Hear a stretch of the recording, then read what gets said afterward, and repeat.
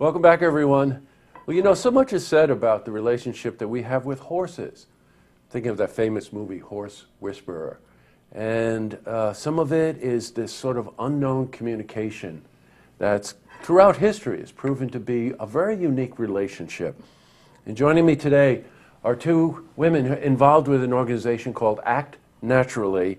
And their goal and their mission is to really highlight that relationship in a very meaningful way, especially for women in our community. So joining me today is Jamie Brannock, who's a board member. Welcome, Jamie. Thank you. And Valerie Buck, who's back again, who's the president and founder, right, Val? Yes. Thank you for having us. Oh, you're quite welcome. And we're going to do the little thing we were doing before we went on air. Brannock! All right, now we're old friends. Val, I want to start with you. You were here before, and we were absolutely fascinated by this organization. First, what does ACT Naturally stand for? It's Aftercare Continued Thoroughbred Training. We take the horses when they're done their careers at the racetrack, and we continue their education so that they can go on for another rewarding career, helping to keep them purposeful and safe from abuse, neglect, or slaughter. Yeah, and you know what? The horses know it, don't they? They do, yes. I know. Yeah. So you light up every time we talk about this. I remember this from the first time. Why'd you get involved?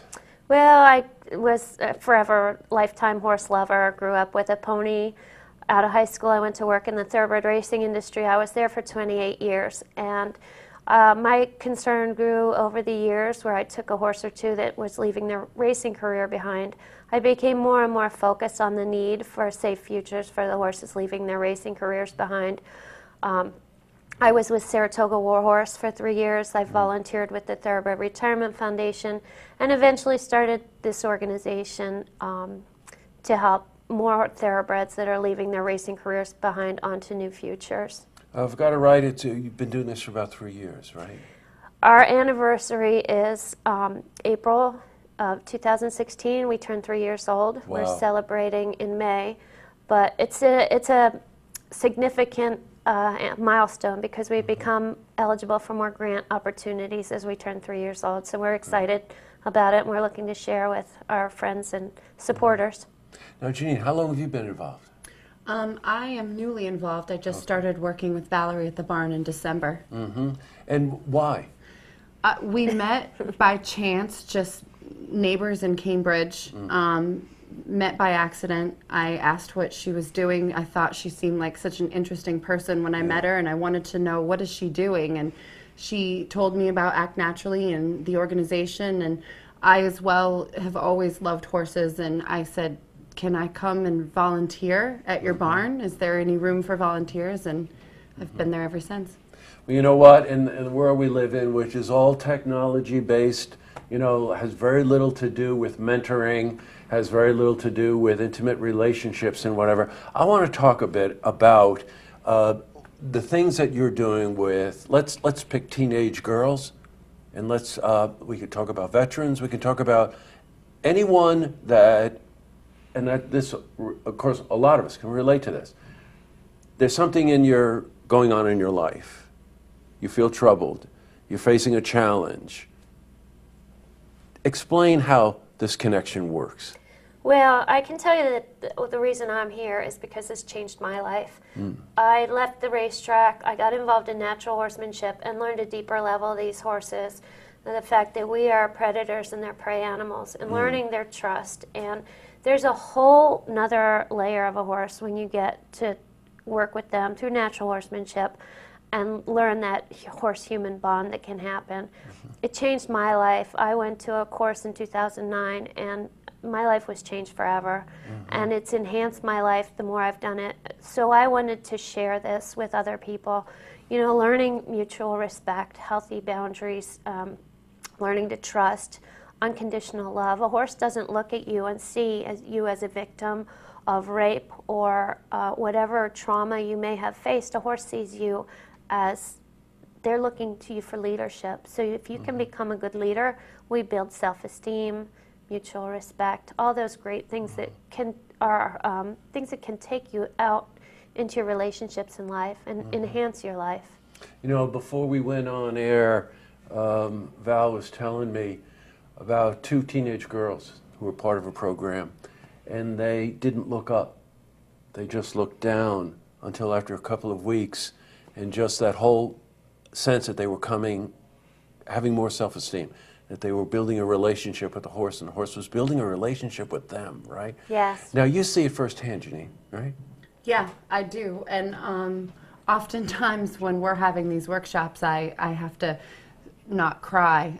We have to not show how emotional, you know, because you watch their faces change, you watch their body language change.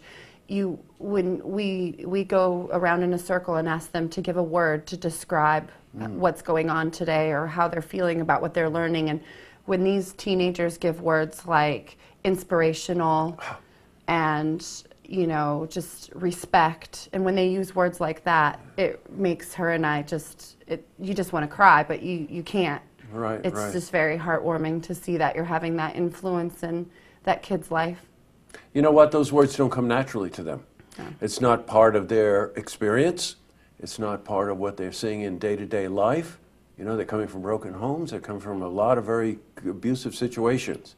And all of a sudden, they're finding the reward in developing a relationship with the horse. Boy, you must feel very proud about this, right? It's amazing, and Yeah. it's sharing. It's all I'm doing is sharing. I'm sharing with the horses the gift that they have to give to us. If we reach in, they have so much wisdom and so much to share with us if we can open ourselves up to learn from them. Yeah, that's the key. Open yourself up to learn from them, right? Yes. That's the key. Yeah. That's really key. Now, we've got an event coming up, May 23rd, which is a Monday night. Correct. Okay. At a really fabulous restaurant just south of Saratoga on Route 50 called 50 South. Boy, that makes sense now, doesn't it?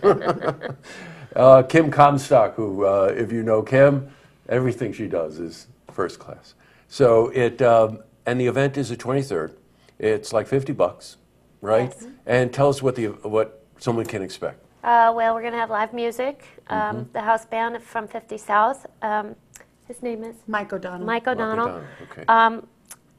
Fabulous 50 South farm-to-table food, libations. We're going to have a silent auction, 50-50 raffle. It's going to be fun. It's going to be lighthearted, a lot of fun. We're going to talk about our organization and the work that we do. And we really appreciate the support that we've been getting. So that's kind of a little party for us, for everybody. You know, the proceeds will go to help feed our horses and for our operational expenses. You know, there's the insurance and all that kind of stuff that we have to pay for to do all this. And we are relying on fundraising. So it's a fundraiser, but it's going to also be a lot of fun, party atmosphere. Yeah, something tells me if the two of you are involved, that's going to be fun. It was great to see you again, Val.